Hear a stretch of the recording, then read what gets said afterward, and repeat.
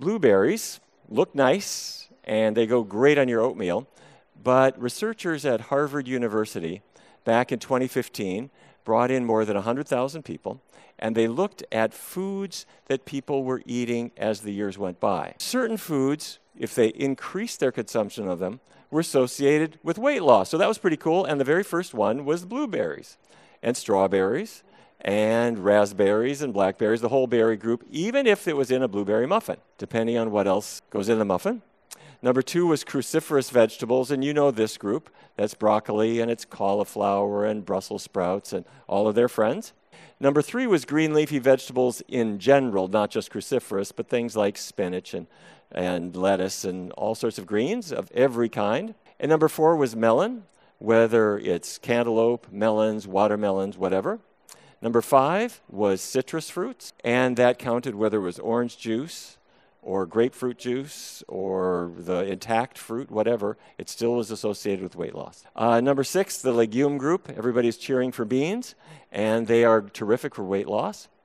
And they can be built into burritos and soups and all kinds of things. But okay, going back to berries. That blue anthocyanin color in blueberries is in many, many other foods. It's not just in blueberries, but it's in strawberries in a variant form that's a little reddish colored.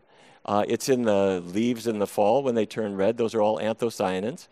And researchers in the United Kingdom looked at almost 3,000 twins and looked at their DEXA scan results of their body composition. And what they found is that the twin who consumed the most anthocyanin had 9% less abdominal fat compared to her genetically identical sister. So you take the genes out of it, and the foods seem to make a substantial difference.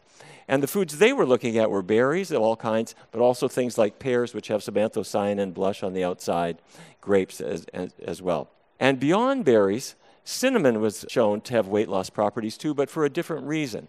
The cinnamaldehyde that's in the cinnamon goes down your digestive tract, and it attaches to this receptor, where once it does, it triggers the release of adrenaline in your blood, so your metabolism ramps up for a little while after the meal. Each of these effects is rather modest, but you add them up, and it makes an enormous difference all in all. So the researchers put the cinnamon to the test, as I mentioned, and they found that just having about a teaspoon of cinnamon every day led to quite a substantial weight loss, over 7 pounds in a 16-week period. So researchers have said, that's cool. What else? Hey there, vegan family. Thank you so much for watching our video clip. If you liked it, please give it a thumbs up, hit subscribe, tell all your family and friends. We really want to help this channel grow, so that would be amazing. And also, if you really, really liked it and you'd like to purchase the entire video, you can head to the link in our description box below and you can purchase this video or get the collection from the cruise. So thanks again for watching. Hope you're having a beautiful day, and also hope we get to see you aboard the ship very soon. Aloha! Whoop, whoop, whoop, whoop.